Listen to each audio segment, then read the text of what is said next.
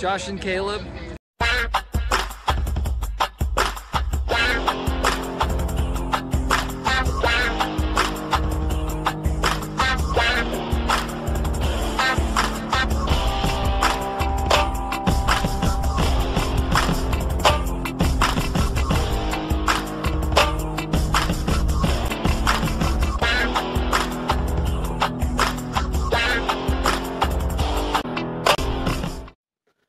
Hello guys, welcome back to the channel.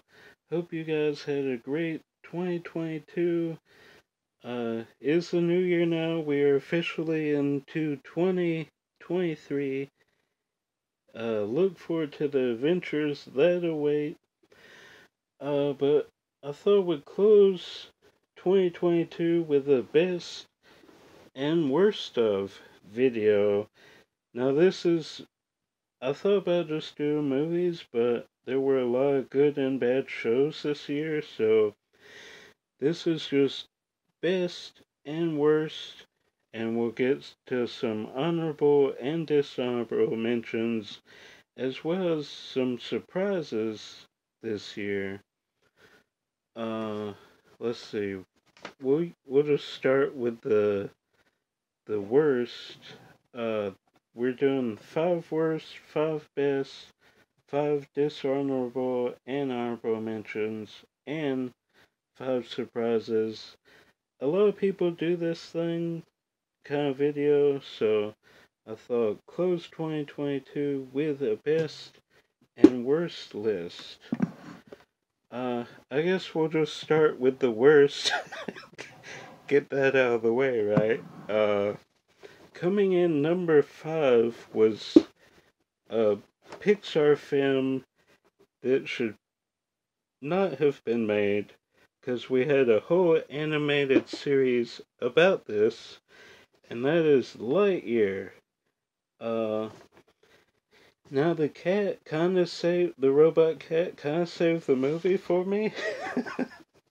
And like the first 30 minutes or so are pretty good. But once they time jump and it becomes a whole thing about him continually going and trying to figure it out, and then he fights an older version of himself who is Zurg, which doesn't make any sense at all, because the animated series we got was amazing, and it's like Disney just kind of push that under the rug. No, we're going to get a megastar and Chris Evans to do the voice and put all this money into it, and you're going to enjoy it. But we didn't. It wasn't that good. So, Lightyear, number 5, worst of the year.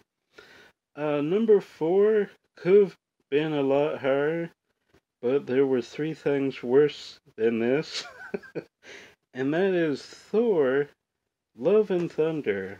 I mean, what do you say about it, except it was not funny, the jokes did not land, they wasted Christian Bale, they wasted Chris Hemsworth, and Taika Waititi just had way too much control over this film.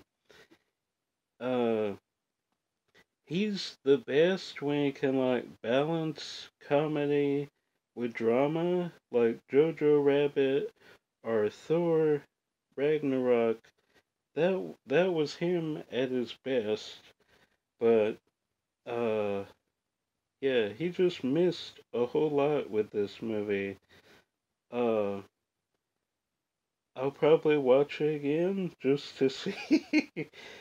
And there are a few other Marvel things on this list. So, yeah. Hopefully Phase 5 is much better than Phase 4.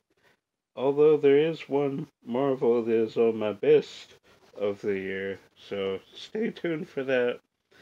Number 3 is one I just recently watched, and that is Jeepers Creepers Reborn. Wow. Wow. It is so bad. It is fresh on my mind. I just watched it last night. Uh, where was that $5 million budget? That's what I want to know. Because it looked like they were all, it was all shot in one room and they just did a bunch of green screen. And man, that was some bad green screen. The car windows, it looks like they took it from like a PlayStation 1 video game or something. So bad, a lot of it does not line up when the guy throws a spear off of the tower and the bats look really bad. Oh, so many things wrong with this movie. And I was excited because Dee Wallace is in it. But her and this other person, you don't even know who they are or anything. They basically recreate the first Jeepers Creepers opening scene, but instead the people coming back to do that, it's Dee Wallace and a older guy, and they recreate the opening scene, and then it's like a urban legend special or something. Very weird. CGI is awful. Weird story. Doesn't make any sense. Yeah, that's where we are on Reborn. Definitely trade it in. Do not buy Jeepers Creepers Reborn. Save your money. I would probably recommend RIPD 2 over Jeepers Creepers Reborn. It's not on my worst list. Of course, I haven't seen it yet, so. Coming in at number 2 is Halloween Ends. I saw, well, I tried 3 times to watch Halloween Ends.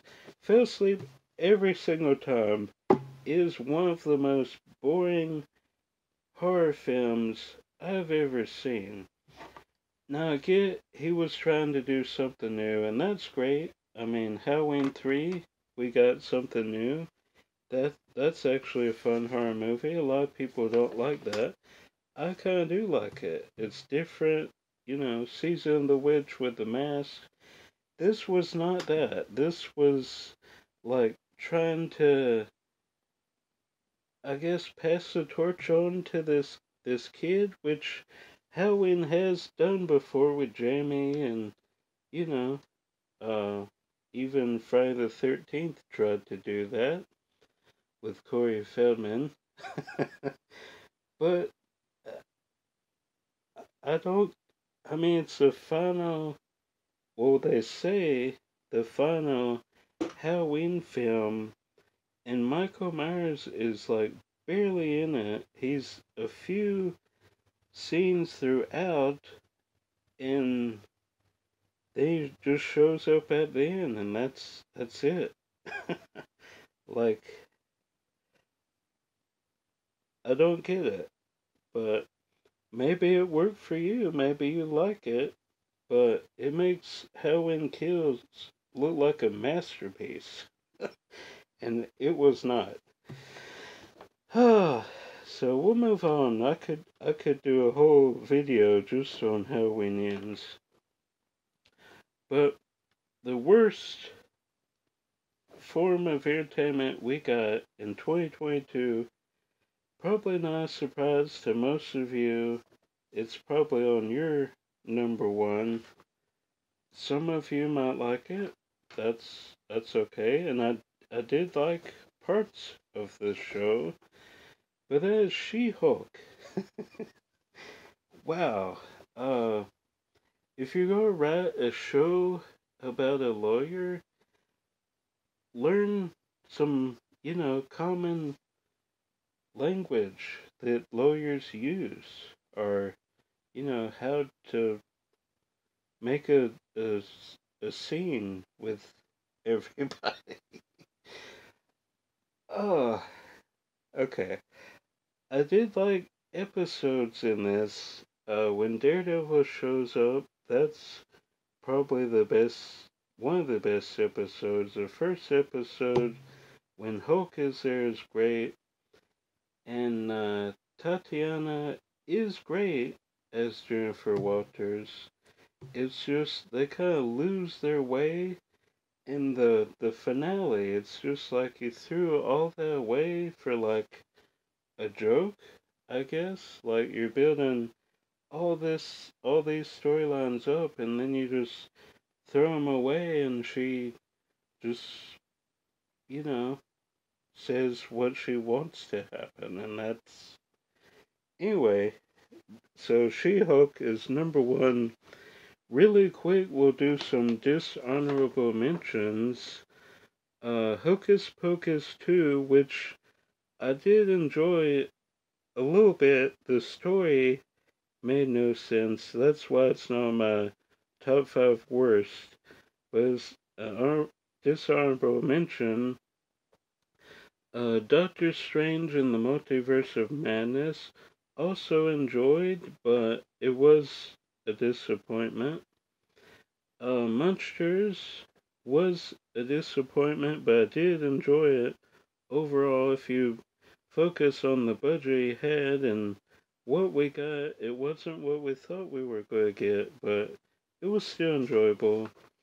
Morbius, on the other hand, was not. Very bad film. Same with The Kingsman. Very boring. Matthew Vaughn is kind of stuck in this, doing this Kingsman universe, and I guess he's just going to keep doing movies and stuff. That's fun. I didn't enjoy this one or the second one. And Firestarter almost made the worst list, but those 5 were worse than the Firestarter remake. Alright, before we get to our best, let's get to some movies or shows that surprised me how good they were this year. First one being the League of Super Pets.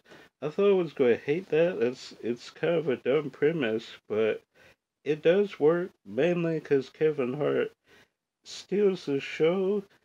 The Rock is pretty decent in it. Overall, pretty decent story about friendship. Boss Baby 2, I thought I was going to hate because I didn't care much for the first one, but against all odds, I loved Boss Baby 2. Family Business, is that what it's called? I actually really enjoyed Boss Baby 2, and I cannot fathom how I'm saying that right now. Pearl was another surprise. I mean, it is a prequel to X, and I enjoyed that one, but was not sure what we were going to get with Pearl, and it actually turned out to be a pretty interesting film. Not really horror, if you're thinking it's going to be like a big slasher film, is not. It's kind of a character piece that kind of builds up to that. Then the next one is The Black Phone. Now, I saw so many trailers promoting this, and how it was this great, suspense, kind of supernatural thriller. So I was intrigued, and when I watched it, I really enjoyed it. Got my list here.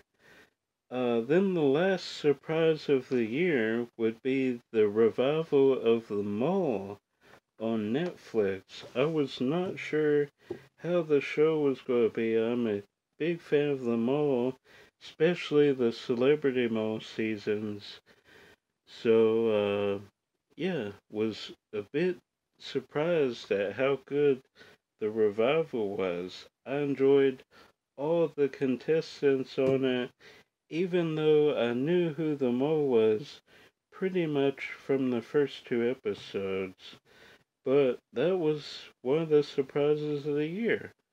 Alright, now, well, let's do our honorable mentions before we do our top 5 best of the year. Turning Red, great Pixar movie. Pixar is, outside of Lightyear, which I think Disney kind of made them do. they've been on fire the last few years with Soul and Turning Red and Luca, which none of those got a theatrical release, and that's a bummer. But yeah, they've been on fire. I love Turning Red. The next one is a Disney Plus show, Andor, which I enjoyed.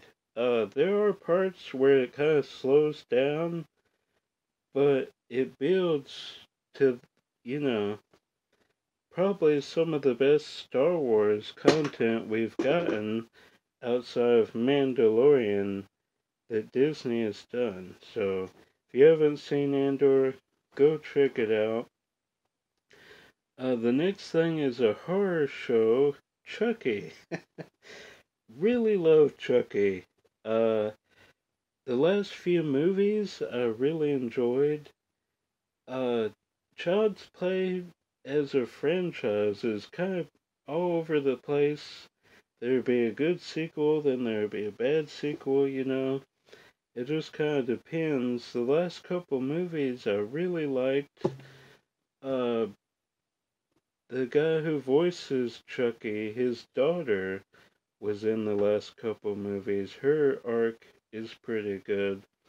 So Chucky season 1, and we got season 2 this year too. I don't have the streaming service it's on. Is it Shudder? I don't know. Anyway, when Chucky season 2 comes out on DVD, I'll definitely watch it, but Chucky season 1, definitely an honorable mention. And Light and Magic, the docu-series, I guess you could say, on Disney Plus, all about Industrial Light and Magic, the special effects company George Lucas started when he was making Star Wars. That's a good docu-series. And then the last honorable mention is Scream. Really, Scream 5, but it's just called Scream. And we are getting Scream 6 later in 2023. So look forward to that. Like the revamp, I guess you could say, of Scream. Really enjoyed all the new characters. Okay, our best of 2022. Starting with number 5 is a Disney animated film, Encanto. I did not know if I would like Encanto.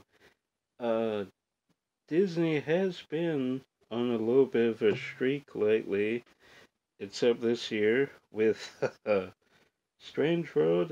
I haven't seen that, but I hear it's really bad. But Encanto was really good, a good musical. Really enjoyed it, probably more than I thought I would. Definitely. That is number 5, Encanto. Number 4 is a Marvel special, Werewolf by Night. And I also add on here the Guardians of the Galaxy Christmas special. I totally forgot about that until we were talking about that. So both specials that Marvel did this year were really good. So go check those out, especially Werewolf by Night and the Guardians of the Galaxy Christmas special. They were both great. Coming in at number 3 is Top Gun Maverick, which until a few months ago, well, weeks ago, I would have said that was my number 1 thing of the year. But it was very good. Love how they actually filmed in planes. You know, it wasn't just all CGI, it was practical. And I love Tom Cruise for that. He's always pushing, how can we get this, you know, in camera, doing it for real? How can we do that? He always pushes himself and the cast to do it practical. I like that, Tom. Keep it up. Number 2 is the Tim Burton show on Netflix Wednesday. Now, I was not sure what to expect with this show. I'm a big Tim Burton fan, obviously, but the last, I would say, decade, he's kind of very hit or miss. He did a lot of projects that didn't really fit his style. And Wednesday was a perfect fit, and he made up for the stop motion animated film that he could not do on the Addams Family, which eventually became a CGI movie. I've talked about that before, but he came back. He decided to focus just on Wednesday as a character. Jenna Ortega was great. She's the actress to look.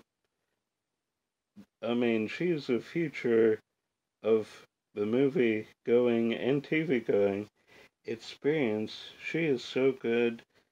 Wow, she crushed as Wednesday. Catherine Zeta-Jones was great as Morticia, and Louise was great as Gomez. He is comic accurate. Everybody wanted Johnny Depp to be Gomez. That would have been cool, but Luis Guzman, I think that's how you say his name. He was really a perfect Gomez, and the young Morticia and Gomez they got were really good. Overall, great series. Go watch it if you haven't seen it. Her roommate is great too. I forgot her name. I think it's Emma in real life. I forgot what it is on the show. Wow. It's been months since I've seen it. So anyway, yeah, she was great as well. And my number 1 thing of the year, I just most recently watched Avatar: Way of Water. Wow. Again, I have a whole review coming. Well, not the whole video, but we went to Goodwill's and I did a review at the end after I saw it in theaters. But yeah, James Cameron did it again. A great sequel that's action-packed. Great story. One of the big weaknesses for me of the first Avatar, the story was not that great. It was kind of very basic. It was mainly about the visuals, which were great. This one had everything. Action, story, a family element, great characters, great CGI. Yeah, so that was our best of the year. Avatar: The Way of Water. It's close to 2 billion, so I don't know. Maybe it can do 3. I think it's at 1.4 something right now, so who knows? Maybe it get to 3. I don't think that can happen, but I think it has a good chance at 2. So that was our best and worst of 2022. Hope you guys enjoyed it. If you like these kind of videos, maybe I'll do more in the future, like horror or Disney or comedy. I'll figure it out. Shows, maybe. That would be interesting. But for right now, that was our best and worst of 2022. Thanks for checking it out. Go check out my 500 subs video, which just dropped recently. Go check that out. Thanks everybody for 500 subs. I said all that in that video. Alright, that's going to do it. I'm Josh. More videos coming as always. And until then, if I don't see you out thrifting or at Walt Disney World, I will see you at the movies. Go see Avatar again. I'm probably going to see it again this week. Alright, bye.